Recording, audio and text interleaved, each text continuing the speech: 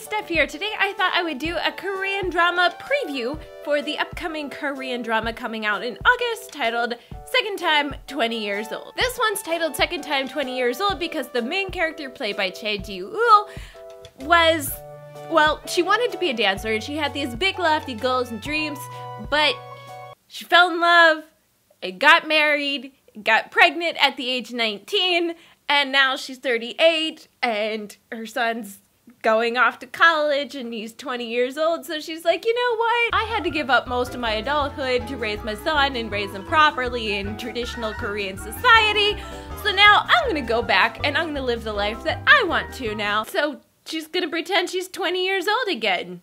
And with Korean plastic surgery, I'm sure that she looks like she's 20 years old or somewhere close, you know? I just saw J-Lo the other day. She celebrated her 46th birthday and she looked like she was 26, so. Age, what is it anyways? It's all speculative. Ji-woo, the lead actress, is a famous Korean actress who's pretty well known for her larger, extreme, like, put it like this, she can handle a lead role and she can carry a drama by herself on her acting talent alone. Her last drama, Suspicious Housekeeper, was super popular in Korea, and so, you know, this might not be super popular with the international audience, but with the Korean audience, this one's solid. I could keep going on and talking about all the different characters in this drama, but you don't necessarily know the actors' names and can envision the images when you hear their names, so I'm just gonna put it like this.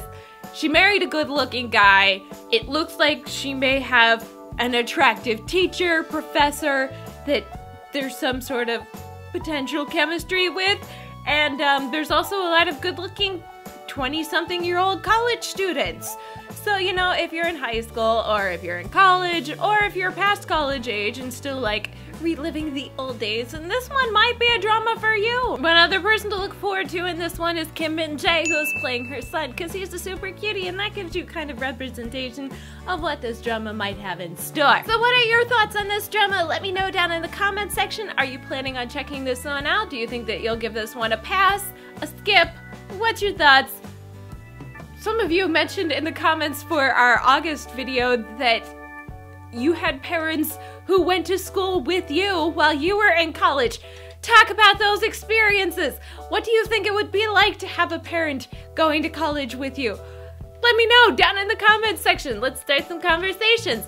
Also, while you're down there, be sure to click that like it button, just give it a big thumbs up, and subscribe, you guys.